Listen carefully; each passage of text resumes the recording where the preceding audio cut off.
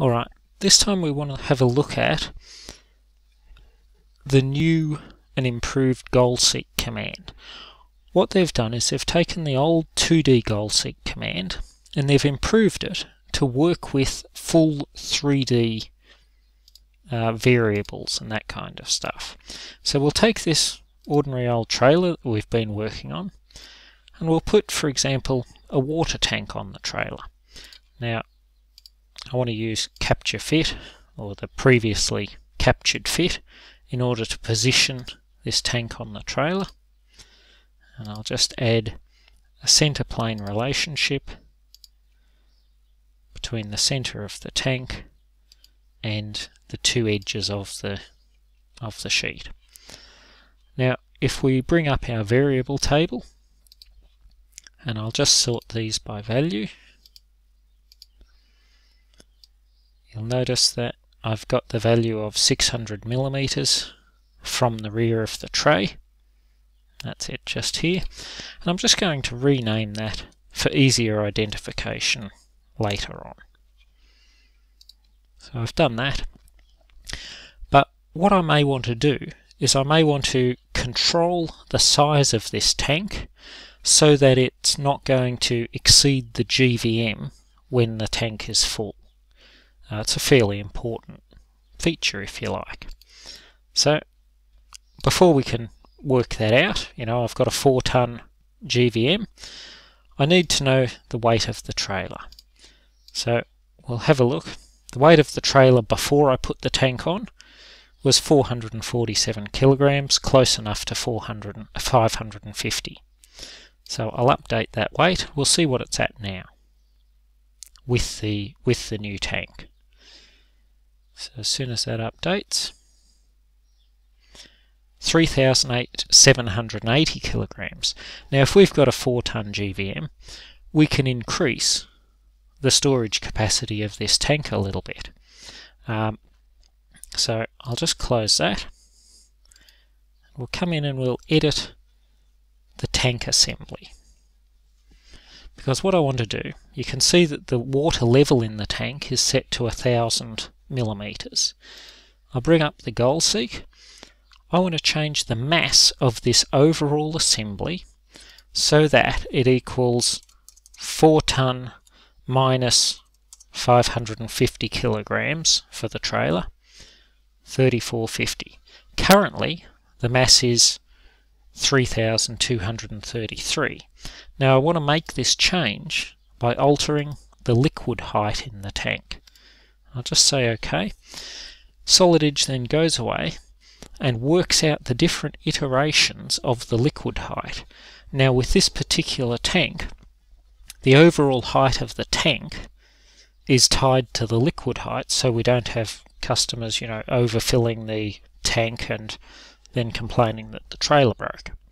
So what we want is a complete solution, and Solid Edge is just working out in the background the different heights. There you see it's finished, reported 23 iterations, 29 seconds.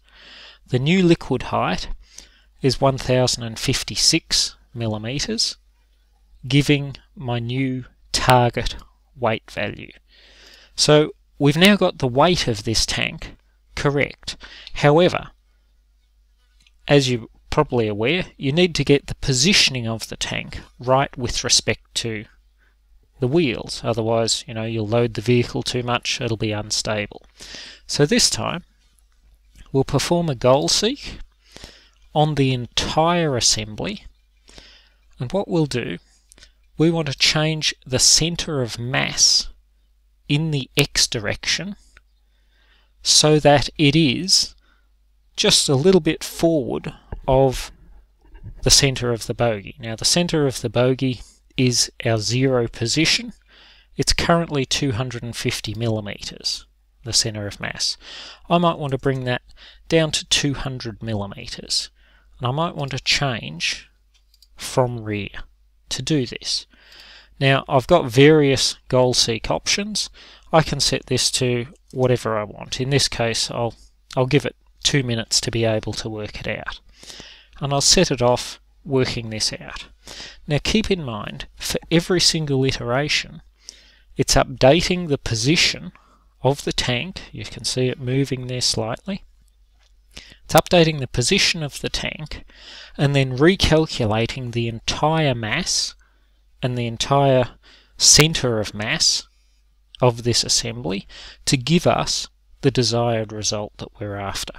And you can see it's just moving backwards and forwards, and it will zero in on the correct position in order to give us exactly the target center of mass that we're looking for. So it takes out all of that, all of the painful calculation, the, if I do this, then what about that? The 3D goal seek can also be applied to, for example, volumes. If I wanted this to enable me to carry 3,000 litres exactly, then instead of doing the tank goal seek with mass, I would have done it with volume or something like that. So you've got a number of different options in order to set this up to achieve exactly what you're looking for. And you see when it's finished, it will give you the feedback down the bottom here as to how many iterations and how much time that took to solve, and it will be positioned in the correct spot.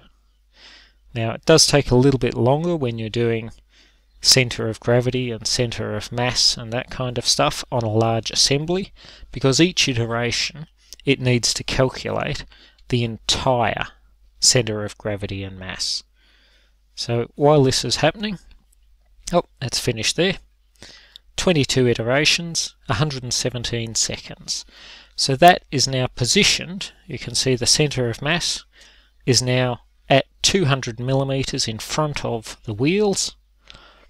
I can just then close that, and that's positioned the tank in the correct spot, and I can go and have a look at my value.